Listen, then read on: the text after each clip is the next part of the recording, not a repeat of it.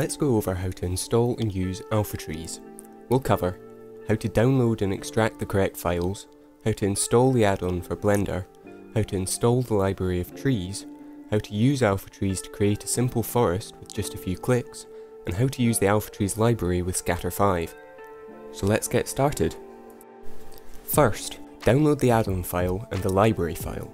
The add-on is the zip file marked alphatrees2 install, and the library is the zip file marked alphatrees2 extract. Something to note is that there are also older versions of the add-on in the downloads that are meant for older versions of Blender and don't have all the features included in the new version. Currently, the latest version should be marked 2.0 or above. Since the library needs to be extracted from the zip file in order to be used, let's do that now.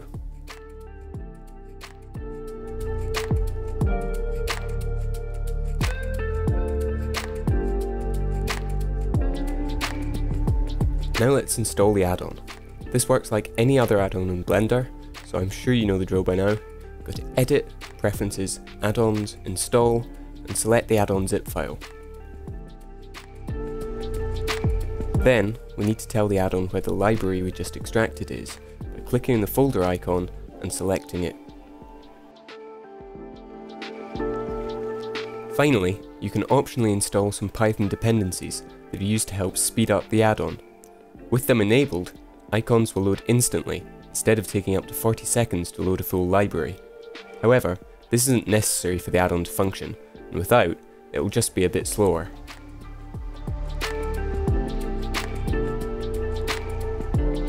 Now that the add-on has been installed, you can find it in the sidebar of the 3D viewport. Let's try adding a single alpha tree to the scene. First, in the import panel, set the mode from particle to object. This shows a selector which you can use to find the specific tree that you want to import. If you already know the tree you want, you can type its name in the search box to find it more easily. Now just click Import, and the tree will be added to your scene at the 3D cursor. If you want to edit the look of the tree, you can open the Material section and change almost every aspect of its looks, such as its colour, number of leaves, amount of snow, and even more. Finally, you can make the tree point towards any camera in the scene by selecting it from the drop-down in the tracking panel, or you can make it automatically point towards the scene camera by clicking the checkbox next to it.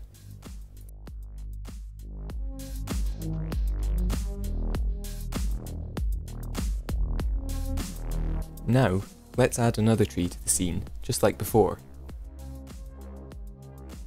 When it's imported, it will still have the default settings, so let's copy the camera tracking settings from the first tree by selecting it and clicking the copy button in the tracking section.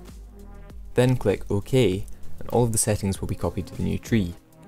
You can do this with any section with any number of trees at a time.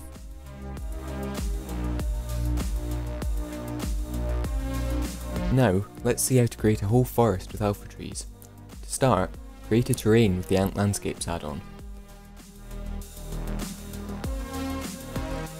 Then switch back to the particle mode in the import panel and add a biome slot by clicking the plus button next to the biome list. Then adjust the density to your liking and add a new biome by clicking New Settings. Biomes are groups of trees and their settings that can be scattered across multiple objects, much like materials or node groups. Some useful things to know about biomes are that when you first add one, it will use placeholder object instead of a tree card until you manually select one, and that it's always a good idea to make sure that the scale of the terrain you're scattering the trees on is applied, so that the settings like density and size will still work correctly. To add a tree to this biome, go to the Trees panel and choose one by clicking on the selector and picking the one you want. This will scatter that tree across the terrain, which already creates a fairly convincing forest. And because each tree has very little geometry, we can still preview everything in the real-time viewport. But only having one tree in our forest is a bit boring, so let's add some more by clicking the plus button next to the tree list to add a new tree slot and selecting a new tree to scatter. Because it is in the same biome as the first tree, it will have the same scattering settings, but you can also change settings such as scale, width, and material settings individually. Now let's add a couple more trees of the same species, and then create a new biome, so that we can have better control over the scattering for different types of trees. I find that having one biome per tree species usually allows for the most control, but you could also have multiple biomes per species, or multiple species per biome. Now try saying that 10 times fast.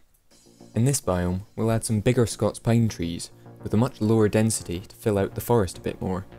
It looks like the leaves are a bit dark, so let's change the leaf colour in the material settings of one of the trees, and copy it to the rest of the Scots pine trees with the copy button at the top of the section. Now we need some ground foliage to add an understory to the forest, so let's add a new biome for that. If you want to add multiple trees at once, you can click the drop down next to the tree list and select Multi-Add. Here you can select as many trees as you want, and they will all be added when you click OK. We want to add some small bushes, so we can filter the results by searching for a keyword, like small or shrub, in the top bar. Because these trees are much smaller, we will need a lot more of them to cover the ground, so increase the density in the scattering panel to do that. Finally, we can add a bit of colour by creating one last biome and adding a flowering bush like a rhododendron to it.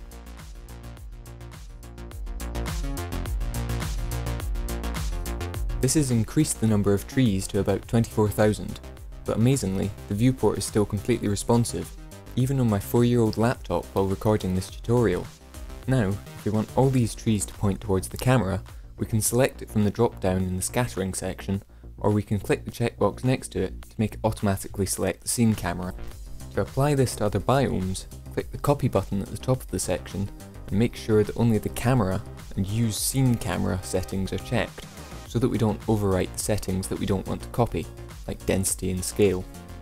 Then click OK, and all of the trees should now point towards the correct camera. For even more optimization, the add-on will automatically cull the trees that are outside of the camera's field of view. You can control the offset around the borders by changing the padding setting. And you're done! Now you can change the lighting and terrain to your liking, and hit render for a realistic and optimized forest, super fast.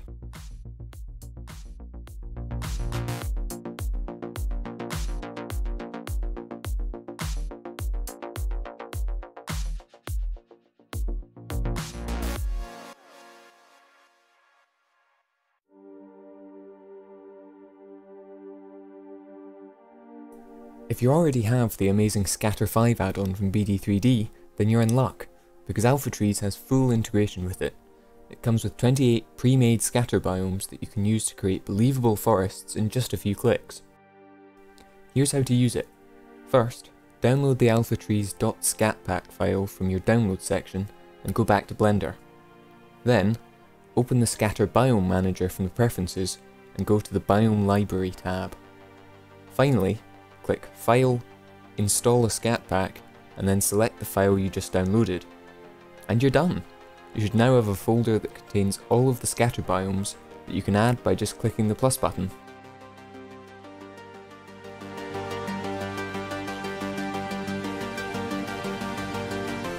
And now to finish off, there's a lot of content in AlphaTrees, so let's go through some quick fire tips and tricks to help you use it like a pro. Does part of the add-on not make sense? No problem. In almost all areas of the add-on, you can find info buttons that will give you more information about a certain section, and also provide a link to the correct version of the documentation. Want to import lots of trees at once? You can use the multi-add button in the import panel to add multiple trees at a time. Just select the trees you want to add, and click OK to have them automatically imported. This also works for biomes, and you can find the option in the drop-down menu next to the tree list. Don't want to have to select an object to edit its AlphaTrees settings? You can pin objects by clicking the button in the header of the import panel, so that it will continue to show the settings for that object even when it's not selected. Can't find the tree you want? You can search for trees by typing in the search box, and can even only include trees of a certain type, species, size, or specific tags such as flowering or pruned. Have a biome that you want to use in another file? You can export and load biomes to external files using the Save and Load Biomes operators next to the biome list. You can also rename, remove, and look inside saved biomes with the Manage Biomes operator. You can then import these biomes in any file you want. You can hold hotkeys while toggling the visibility of biomes to change which of them it affects. Shift toggles all biomes on or off, Control inverts which biomes are visible, and Control plus Shift isolates only the selected biome. This also works for any other UI list in alpha trees. Still running out of memory on large scenes?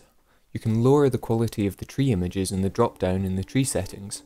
Often, if the trees are small enough on the screen, this won't even be noticed in the final render, but with low quality, it uses 64 times less memory than the images at high quality. And that's all for this tutorial, but if you still have questions, don't hesitate to tell me in the comments of this video, in the thread on Blender Artists, on Blender Market, or on my Twitter. Links for all of those are in the description.